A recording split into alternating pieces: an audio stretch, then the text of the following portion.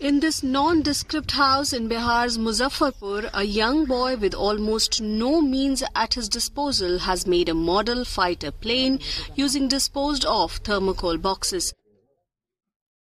The remarkable thing is that Ricky did his graduation in arts and has received no formal training in any science subject. All it took for him to make this model fighter plane was 7,000 rupees and a lot of dedication. तो एक तरह का ये model हुआ RC play थी fighter plane का।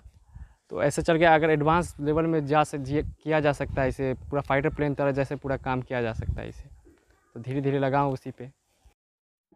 Not surprisingly, his family is proud of his achievement. ऐसा कभी सोच ही नहीं पाया था कि ऐसा हमारा पोता कर पाएगा। यह इलेक्ट्रॉनिक का ही इसके पिता काम करते हैं, उससे इसे कुछ सीख मिली है और आगे बढ़ा है और यह चमत्कार कर दिखाया है। The plane is not just a showpiece, it can fly up to 300 feet, which evokes much joy amongst onlookers.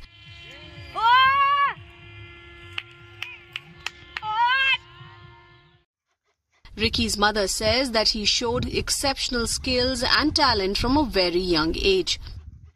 इनका स्वभाव सबसे अलग है। एकदम अपने आप में व्यस्त रहते हैं, मेहनती है, मेहनत करता है, अपने से सीखता है, दूसरा से कंपेयर नहीं करता है। अच्छी बात है। Villagers from Sujawalpur, where Ricky lives, are proud of his feat, especially considering the fact that his family survives on a meager income. इनकी आर्थिक स्थिति अच्छी तो है नहीं, लेकिन फिर भी हम सभी ग्रामवासी समाजवासी चाहते हैं जो जहाँ तक मदद हो एकत्रित करके कुछ करे। देखते हैं अपने स्तर से क्या हो पाता है, लोग लगे हुए हैं। Ricky dreams that one day he will make a real fighter plane that will take to the skies and make India proud.